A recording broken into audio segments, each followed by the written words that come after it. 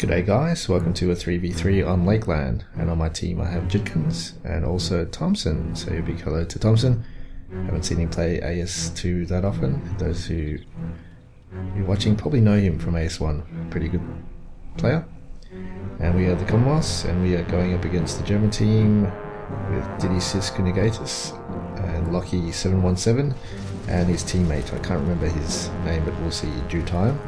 So going to the centre with Judkins. I spawned on the left, but I'm not sending my jeep there or units, not too many units, just capping the flag sparingly with single rifles, because I spawned on the left, which is basically closer to that left flag to the enemy. So worst case, he'll get there in a long time if he does push that flag. So I can make the most impact in the centre, going in jeep. This is a denial of the flag for Lucky, so he can't come down to the centre to cap it or build sandbags. So taking out around 4 to 5 guys as well. Let's see over here. Really, the jeep is very, I think, good in team games, or overpowered in team games. Even this map is a 4v4 on Lakeland. You're fighting on one flag in comparison to 1v1s where you're fighting on 3 flags. It'll be even better in a 3v3 default player size map. So we're playing this 4v4 map as a 3v3 and it's still so good. But they are going to get nerfed in the next patch. The armor of the jeep is really strong right now. I think it's at 10 if you consider it as a number scale. Basically it is a number right now. It's around 10 and they're going to reduce it to about 5, the armor. So it should be able to be destroyed more easily from small arms in the next patch, whenever that comes. It's coming soon, hopefully. I got the message from Instinct just a few days ago that they are preparing another patch, a more stable beta patch. So that kind of says it won't be released this week, maybe next week if this stable beta patch goes well. So going flag to flag, just making my presence known, I suppose, making efficient use of troops and making an impact on the battlefield, because I don't want to be just camping the left flag doing nothing. It's very important as an ally or team player in a game to really make your presence known and make an impact, do damage. And really, I think right now, nice grenade there, I think. Jutska, wonderful grenade.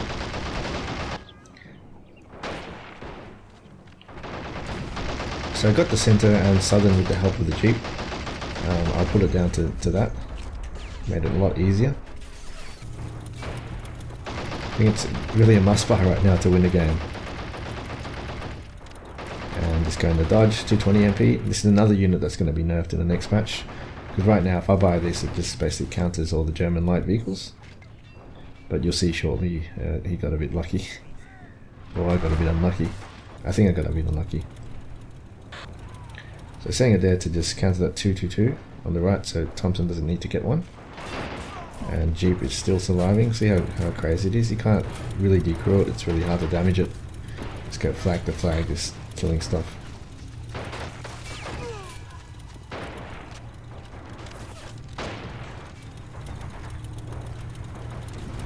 Try to take it out from here. Sapping my ally, very good. I can't hit moving targets. Remember, let the AI shoot moving targets. So, damn it, that would have been a good shot.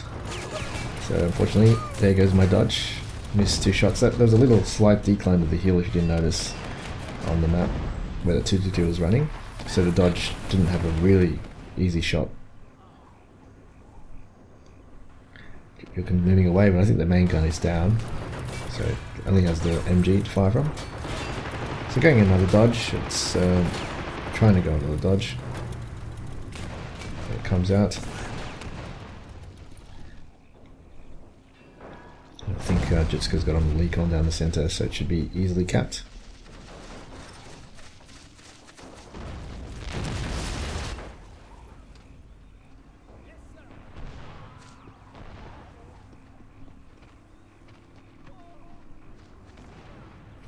Pushing a bit forward my infantry, single infantry there, just to make sure there's no huge assault coming soon. And just going to Blackwatch as well. Just get the superiority of numbers as you do with the allies. 2-2 still up, but I see he's got a leak on, and I think I've seen someone buy a tank as well, so Crusader AA, so I won't go that dodge. I'll wait for a tank instead, because he's gone the Crusader AA. Just in case they go Panzer 3 and counter that Crusader AA, I got a Cromwell to deal with it. So I'm going to try assault, I think, after my Cromwell pushes. I can try attack the back flag on the northern point for two reasons. Because I think it's good to pressure. Second, that's a weak point in the enemy terrain, in my opinion, because there's a hill just above the flag.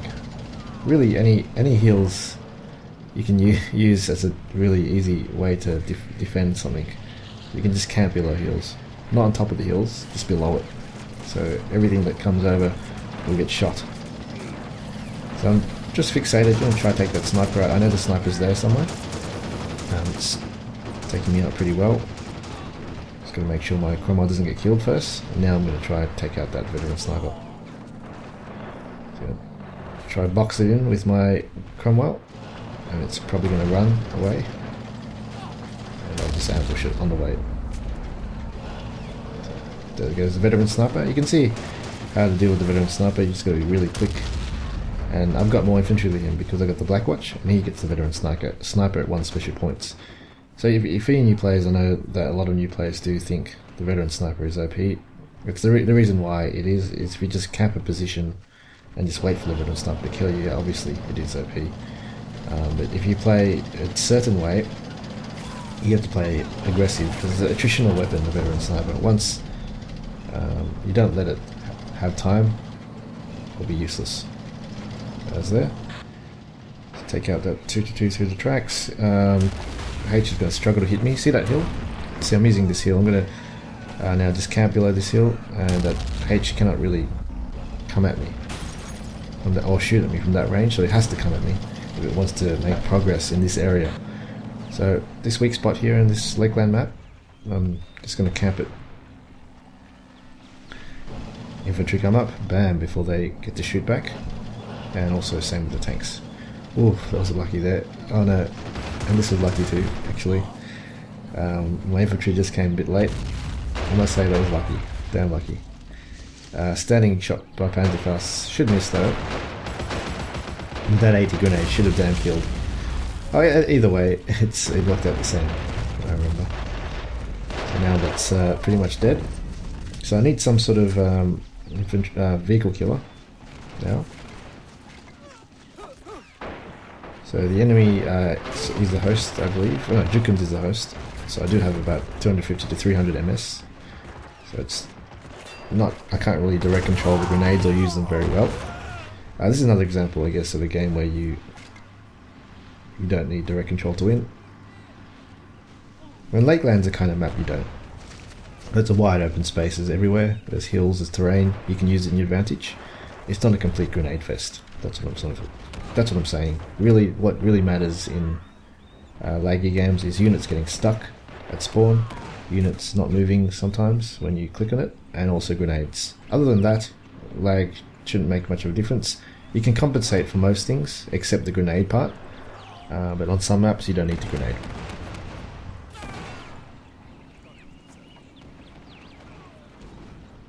They're just trying to get lucky with this SMG. Maybe he won't notice me, but nah, he's got me for sure.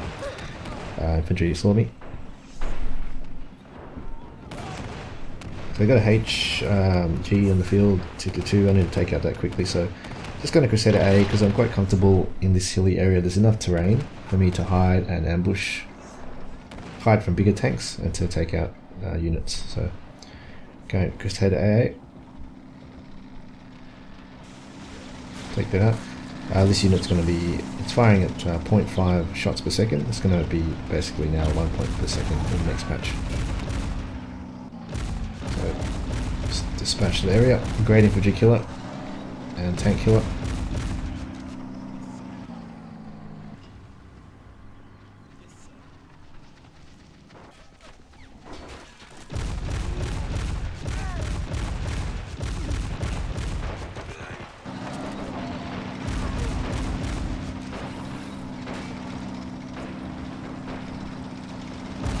So not playing new players by all means, guys. The new players watching, these are probably one of the best guys in Europe.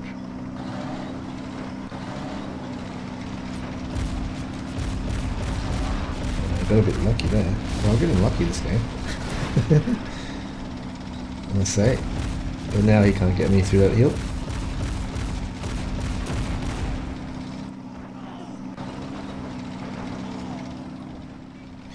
There's a few, yeah, the competitive community in Men of War for new players, competitive community or community in Men of War is quite smallish, but yeah, we are quite close knit, so we know everybody really who plays the game or plays the game well. But there's really a few groups that aren't really melded into the competitive community, like these guys, like Didysis and Lucky, and really the Russian players that don't really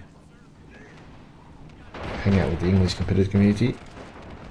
So games like this where we fight these players are quite rare, and also in the tournament too. It's going to be interesting to see because we don't really see many of these matches versus the best Eastern European and Russian players, and the tournaments you'll be able to see them in action. Their style is quite different, I must say. Very attritional. In my opinion, it's AS2, AS1-esque. It seems like, for me, they are very static, or I guess very cautious in some of their gameplay, where the current competitive community is do Russian. Sorry guys, this dog's going crazy.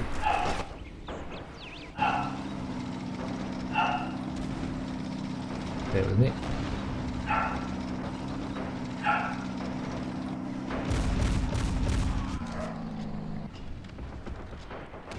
That looks.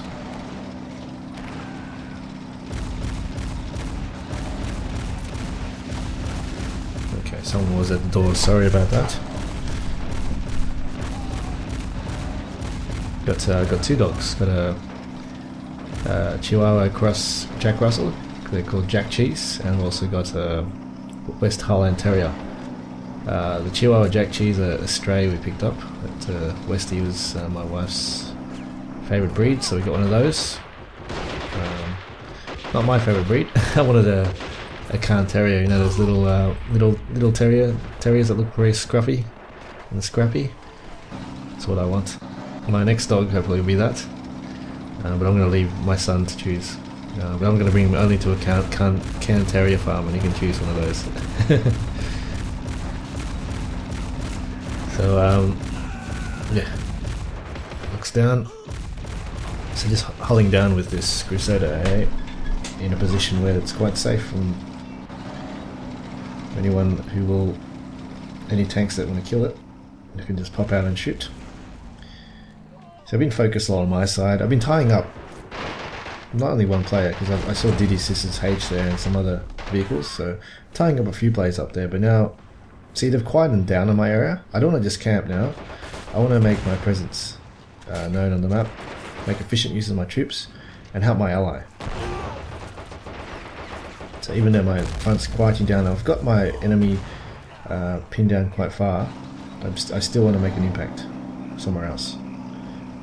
So keeping an eye on the minimap in the top left, I see a tank coming, so I'm just going to be wary of that.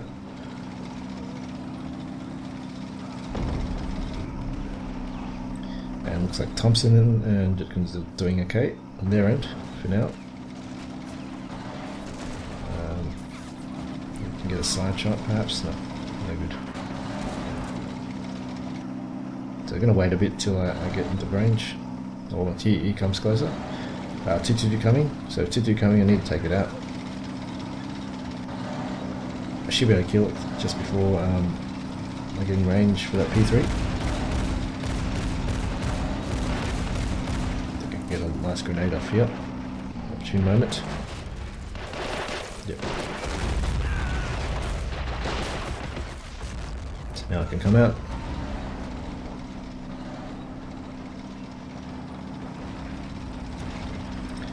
The balance for your AS1 veterans, for AS2, really, for the allies, you need to be aggressive, in my opinion. just the way your units work, to use them optimally, because you have the numbers while Germans don't. And Germans may have better tanks later on, such as Veteran Tiger. You just got to be aggressive to take advantage of opportunities. As you can see, that SMG's killed that P3 because I took advantage of the chance. Just always going for something. Happens a lot. That wasn't a fluke kill in the P3. That happens every game. You kill tanks with just AT grenades or things like that.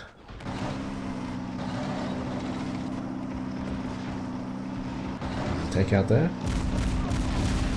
Just locking down. Just really turkey shoot. Really, just getting the right area in the map to be able to use the Crusader. Hey.